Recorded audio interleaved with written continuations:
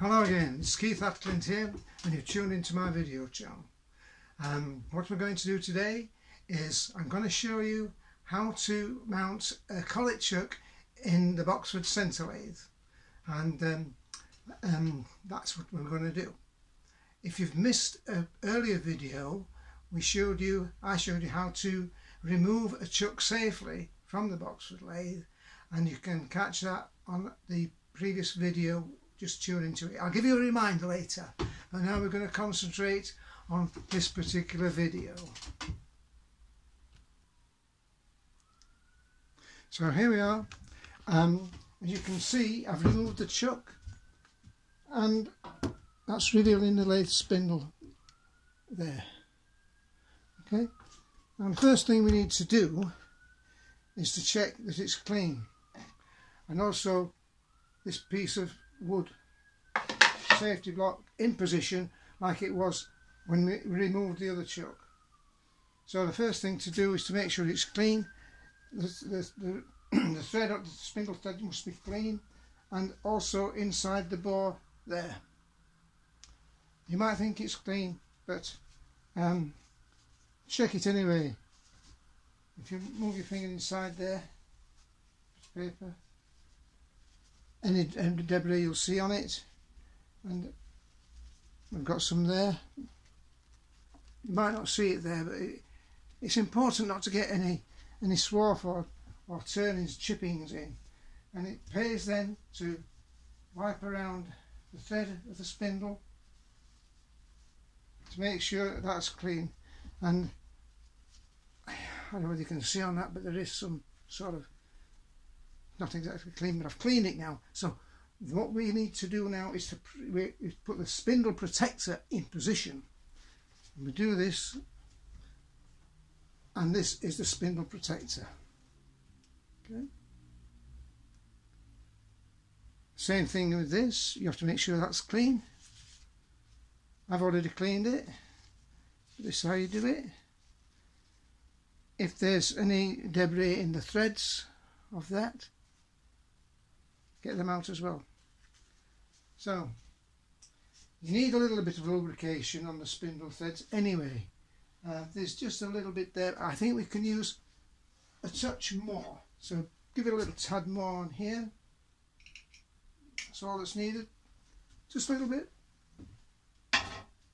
Don't overdo it, and then we can introduce this spindle protector to the spindle thread.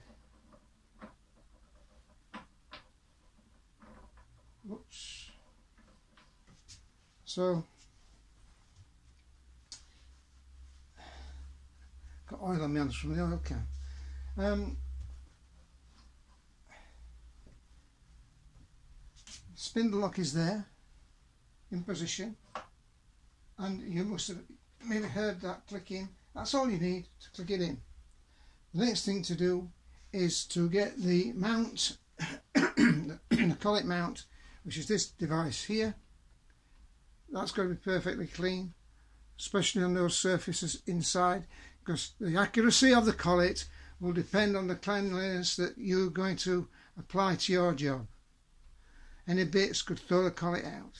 So it's perfectly clean now, and we're going to introduce it to there. I'll just remove any perspiration from that. Okay. And then that's it. All you need to do.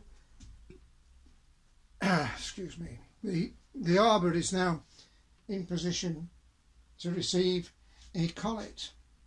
I have selected a collet here, which is a 1/2 inch collet, and it also works on a drawbar system that goes down the spindle of the lathe and screws onto that thread there, and it pulls this into the headstock.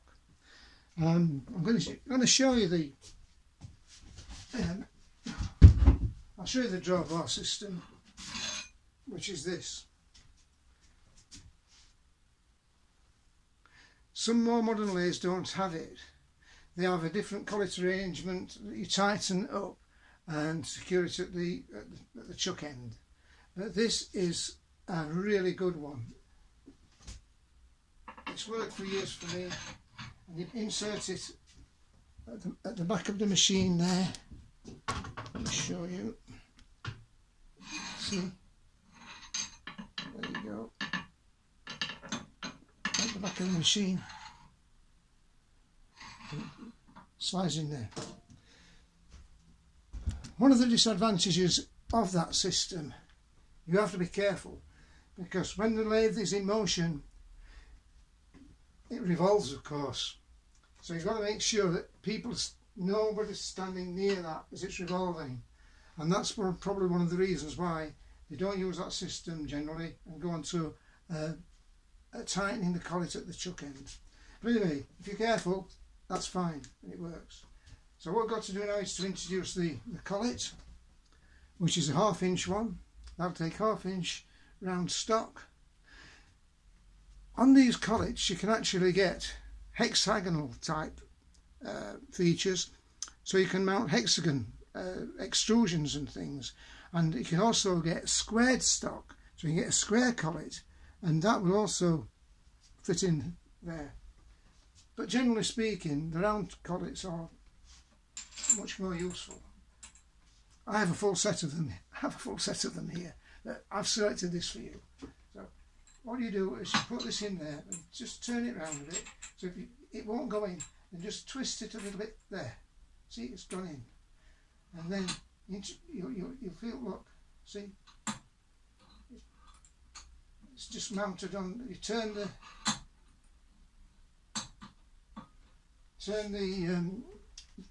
drawbar, and you'll see now that it draws that in. Watch it. See it? Drawing it in.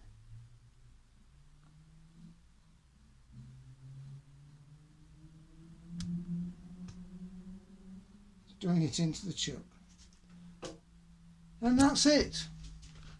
So, got in a little bit closer.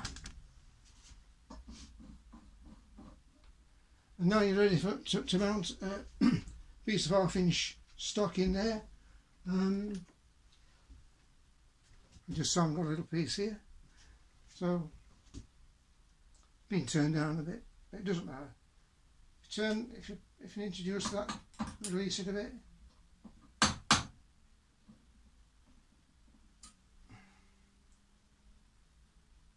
It's got a little burr on that side, but I'll see if it goes better at this side, which it will. And then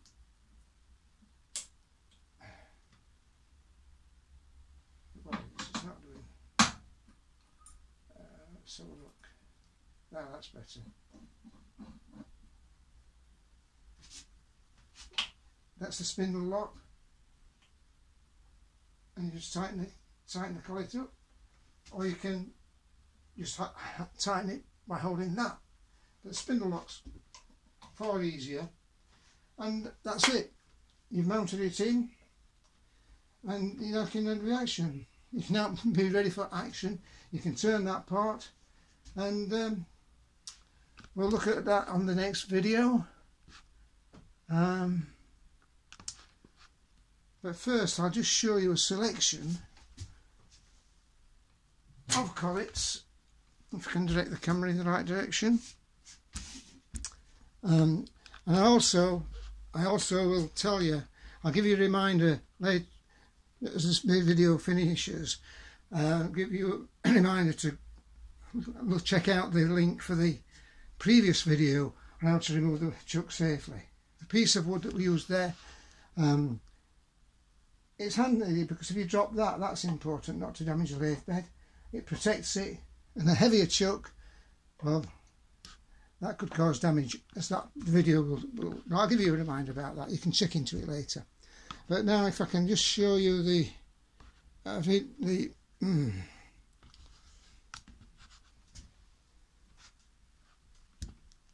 that is the.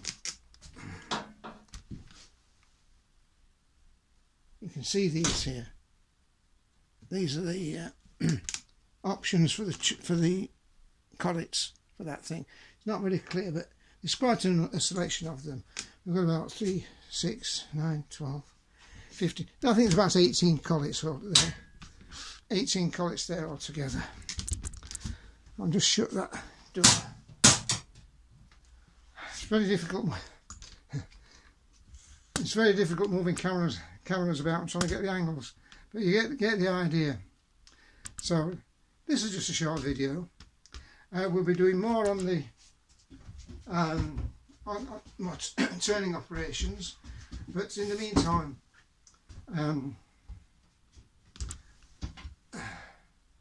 check out the video on how to remove the chuck safely, and it works in conjunction with how to put the collet chuck on. So see that. So until then, happy turning, and see you next time. Remember, please like the video and give us a like if you will. I'd much appreciate it. If not, and you can always make comments about anything you want, or tell me what you'd like to any aspect of turning that you'd like me to discuss and show you. I'll do it if I can. And there you go. So this channel is for you to utilise, make the comments, and subscribe to the channel, and then you'll not miss anything at all. So, as I said, happy turning. See you next time.